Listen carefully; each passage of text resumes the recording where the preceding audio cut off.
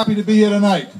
You're going to have some very angry, jealous people coming here soon in their funeral attire, and all they're going to do is to try to discredit other people. Now, we are not about that.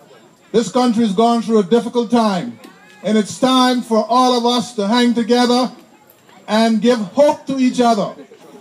We are in this together. The Progressive National Party has proven to you that they are indeed a government that represents the people. And when we win the election on November 9, whether you are PNP, PPP, or PDM, we pledge to you that we will do our very best to make you proud of us, and we will continue the progress that we started way back since 1976 when the Constitution was when we first got constitutional government.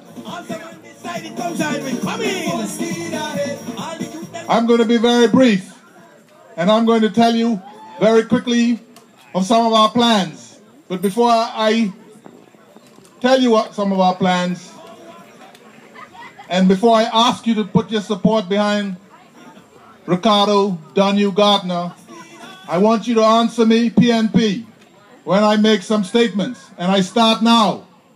When you did not have roads, who gave you roads? PNP! And when you did not have a pension, who introduced the National Insurance Plan? PNP! And when your kids didn't have a college to go through, who set up the community college? PNP!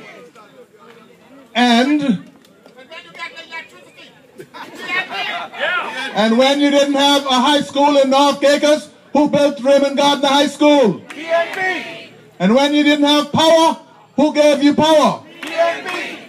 And I'm here to tell you that during the life of the Progressive National Party, you will be able to drive from Sandy Point to South Caicos on the Progressive National Party. Young people, stand up and be counted. Undecided voters, patience and we gave you